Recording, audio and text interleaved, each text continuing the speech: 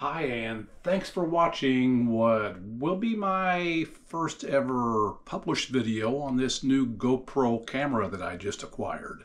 Hopefully it works. So, you have a mouse? Well, I am in my kitchen because a few days ago my wife did see a mouse in our kitchen. It's something that we've had a number of times over the years, and I've caught quite a few of these critters, so I think I've got some credibility as quite the mouser. I'm Dave, and again, thank you for watching my video. So if you have a mouse in your house, it's a good chance you have more than one. One thing mice are very good at is reproducing. A male mouse often has a little harem of female mice. And those female mice can have 5 to 10 litters of baby mice every year, 5 to 10 per year. And those litters of baby mice can have, they average about seven babies per litter, and they can have as many as 14 little baby mice in one litter. And that one male mouse who is in charge of the harem, I guess, he can have a number of these females. So as you can tell, mice can reproduce very quickly. Your home can be overrun in a very short time. Multiply 5 to 10 times an average of 7 times how many females? It's a little bit scary. So if you see a mouse, take action, because they can be dangerous to your health and they can absolutely damage your structure. So there are a few things that you can do. You can get a glue trap. However, I am a soft-hearted soul. I want the mouse dead. I want it out of my house, and the only way to do that really is to kill it. But I really don't want it to suffer. Again, a soft-hearted soul that I am. So a glue trap, the mouse will walk onto the trap with its paws, then its legs, and then its whole body, and it cannot escape. And it will die a very slow and very miserable death, and somehow that doesn't appeal to me. You can get poison. Yes, you can poison these mice that will kill them. However, they don't die immediately. What they will do is crawl someplace, like perhaps into your wall, into some place that's difficult to get to where it feels secure, and it will die there, and very soon it will begin to smell horribly. If you've ever smelled a dead mouse, you'll know. If you've had one in your structure, you know that smell doesn't go away for a long, long time. You do not want a dead mouse hidden in your structure somewhere. You just do not. So that pretty much leaves us to the tried and true, the good old-fashioned mouse trap. So let's talk about setting a mouse trap, what you do. This is one that actually I just caught. I've caught 2 of these mice that my wife saw. She also saw a baby one, and she was a little bit, anyway, that mouse is going to get out of my house. Baby mice tend to grow to be big mice, and big mice tend to have a whole lot of baby mice. So let's avoid having any mice at all in my house. This mouse trap, unset, you see this little thing dangling down here? A mouse trap is quite simple, not very much to it at all. Here's how you set it. This is the trap, and I'm going to let it go. Snap. If you're a mouse and you are in there, you are going to die. So I'm going to set it very quickly, pull that down, going to hold it here. As long as I'm holding it, it's not that heavy. It's easy to pull. This guy is going to go up. You might look right here.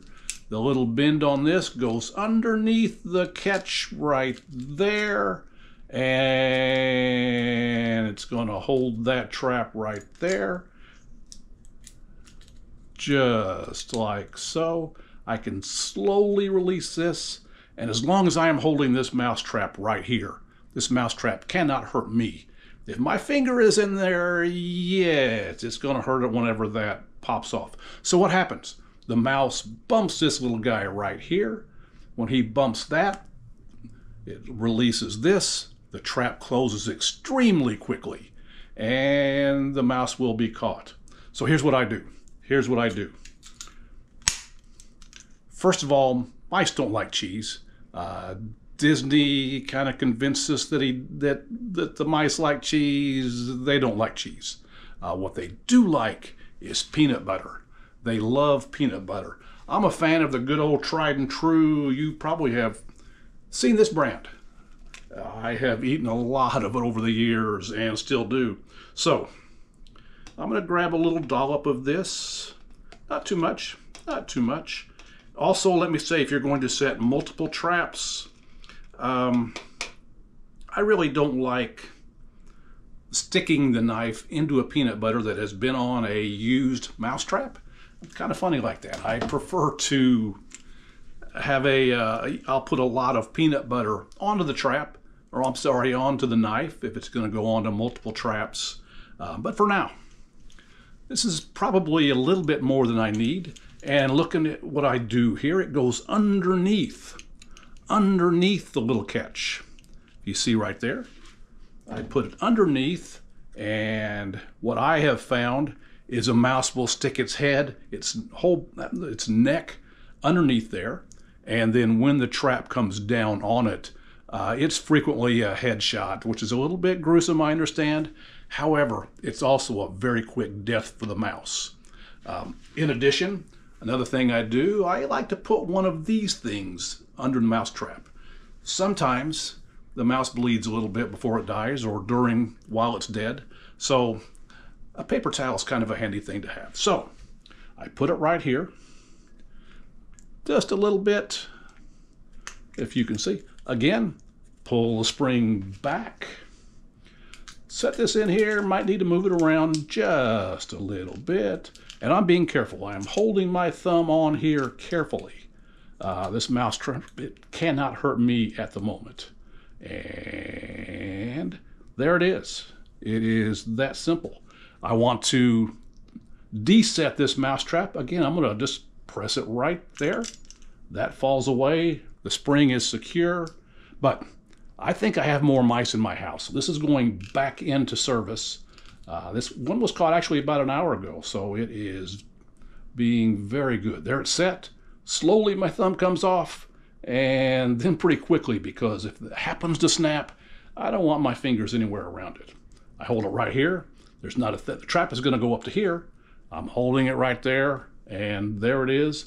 And this trap is going to go back into service. Maybe it will catch another mouse. We shall see.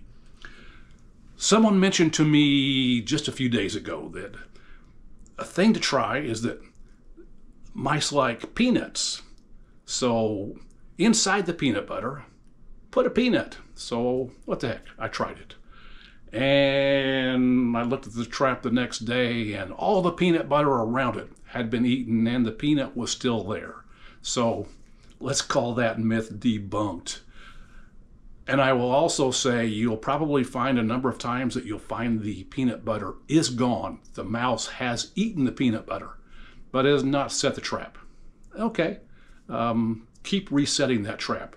The fact that the peanut butter is gone tells you you do have a mouse. And again, you need to get rid of that mouse before that mouse starts getting busy with its ladies, or maybe it is a lady that's going to have 5, 10 litters per year, or averaging 7, as many as 14 mice per litter. Get rid of that mouse. Keep resetting it. Keep resetting it. And also, keep fresh peanut butter. This is one I've had out for a few days. The peanut. This is also one that I tried, the peanut. And as you can see, the peanut is still there. No mouse bothered to get that. But I think maybe a mouse did eat a little bit of the peanut butter out from beside it. So I like fresh peanut butter because the mice seem to like fresh peanut butter. So we're going to reset these. At the moment, I have 6 mouse traps around my kitchen, 6 of them. And that's okay, because more the better. There might be 12 mouse in my house. There might be 120 mice in my house. I want every opportunity to catch mice. So I have more than one. I have 6 mouse traps set, and I'm going to keep them set until I see no more evidence of mice eating this peanut butter or being caught in the traps. So with that, good luck on catching your mouse. And again, do so very quickly. And thank you for watching.